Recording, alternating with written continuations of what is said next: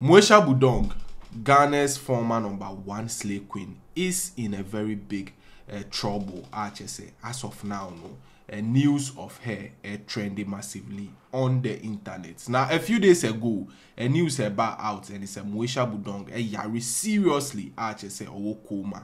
Now, a blog some the fan STT say Moesha Boduong's brother and I confirm this particular news. Or say Moesha's half a body part any juma the right side of her body. Now, according to a report, normally call hospital, a doctor say a stroke and a winya.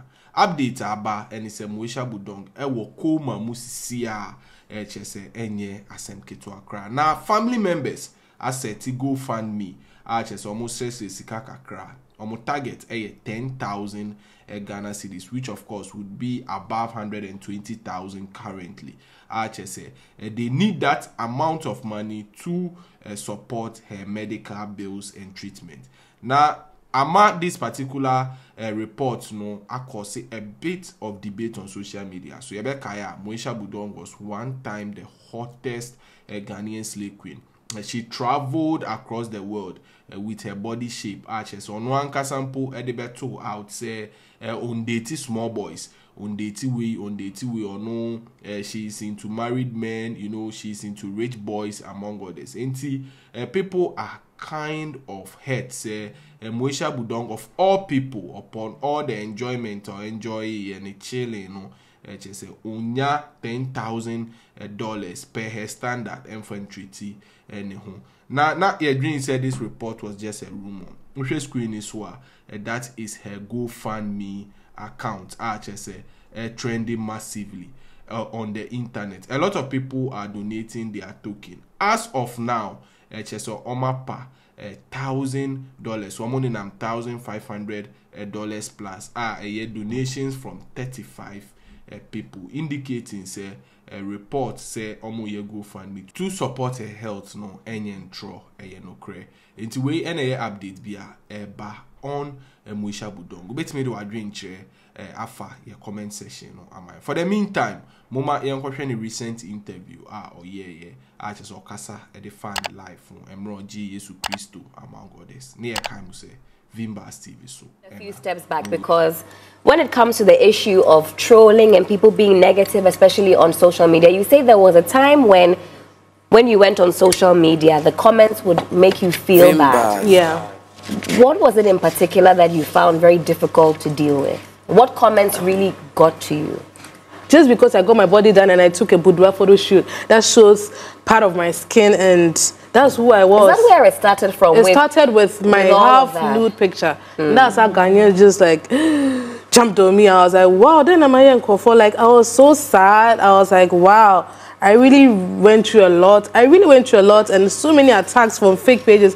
The whole Ghana can tell you, Moesha is the reason why people created fake pages. I was the origination of that.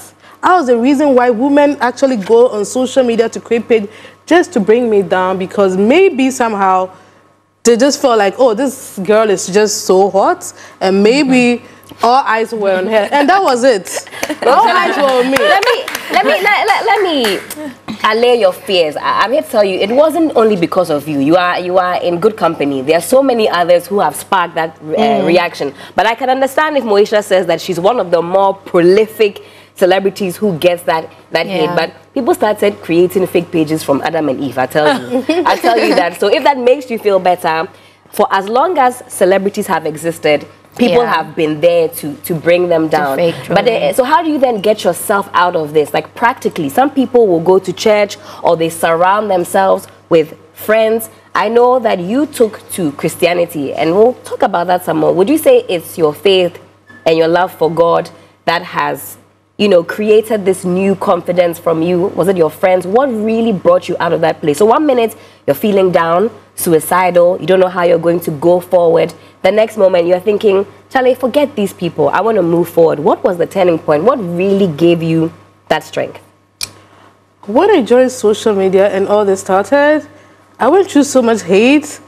So all I did was to pray for people to have love. It was just too much. It was just so much, like every time Moesha, and I think when people got to know that, oh, we made a star out of her, then it sort of wanted to bring you down. Yeah. It sort of went down, but still I got my attacks here and there, and I'm also so stubborn.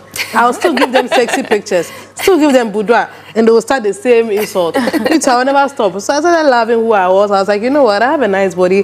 I'm going to show it off. I don't care what you call me or how you label me. At the end of the day, it's me and myself and what I want and how I love to appear or choose to live my life. So I didn't really care, and I feel like God was there, but I was not so closer to God like you are now. Just in case somebody is watching, is going through that depression, is just going through a very hard time, and just wants to say something to God to be able to get out of that space. Oh, it's really hard sometimes when you're going through that. You don't even remember God, you know. It's just like you're going through so much that you just don't know. But all I can say is that we are all born differently, and we all have our way of making ourselves feel better. And if you're going through depression or suicidal thoughts, I just pray for God to just intervene. Because sometimes when you're in that position, it's like the pain doesn't even make you remember to pray. It's like you're just lost, you're just saddened, and you're just grieving so much. And some people are lucky to have people around them. Some people don't have people around them. And I just pray for everyone going through that, for God to just intervene. Because God is so powerful that he can make you feel better without even anyone coming around you. People love sweet stories about me. So the bloggers use me a lot for like fake stories and stuff, because when I even meet them, they're like, whoa, you made us cash out. That's what sometimes sometimes when they come to me, they actually celebrate me. They're like, you are one of the reasons why we are famous. Because we said so many negative stuff about you. And sometimes I cry and I go like, you know what? Maybe this is my gen. I can't even help it. Like, you guys destroyed me. The economy, Moesha. But it's really affected me in some way. But you know, we have so much unemployment. But you know, Str0ke, no, but you know something. You know, after the whole, it hasn't. You know, it has this negative side. Why people see you in that light that they always portray you to be. It's very and true. Forever, when you are even at the top, people sort of label you as what people said about you, and as much as you fight it, that's what is stuck in people's head, and the people just hate you and they want to still... For no reason. They just want you to be that girl, because some people just hate you. They be as for Moesha, we have to put her in that. We don't care whether she's the innocent one. She has to be tagged as that, because we want the world to see us that. May God forgive anyone that have lied against me. Amen. And may God change everyone, because I know I've been really touched by God and I've been changed. Amen. I know a lot of people we're really happy have come about out that. to me, said so many things. I keep getting attacks and attacks, and I don't know when it's going to change. I've had media houses tell me, people actually come to us and say we should say this about you, and they give us so much money. Wow. That's how bad it has gotten to. So all I do is to pray to God that anything that is meant to be a distraction or a disgrace should turn out to be a blessing to me. Amen. That's a very powerful prayer. Amen. Do you regret opening up about some of your struggles? Do you wish you had just kept your mouth shut? Or are you happy that you were able to talk about it and move on? Because sometimes that's the first step to healing. I know I've seen stories, heard so many things, and I keep telling God, when is it going to change? Because it's like so many women are not happy being mistresses or side chicks or concubines to wealthy men. So if God has touched me and he's changing my story, may God change everyone's story, because deep down, many women don't even love the lives they are living. And talk to us. We pretend that whatever Moesha said is not happening, but it's really happening. It's happening, and we are all not happy and proud about it. But I got the courage to share my story, and through that, maybe God also listened to me, and God was like, you know what, my daughter, I'm going to use you to change the world. You know, there are people who love you too, Moesha. I know. There are people so many who love you. You know something. Vimbaz TV.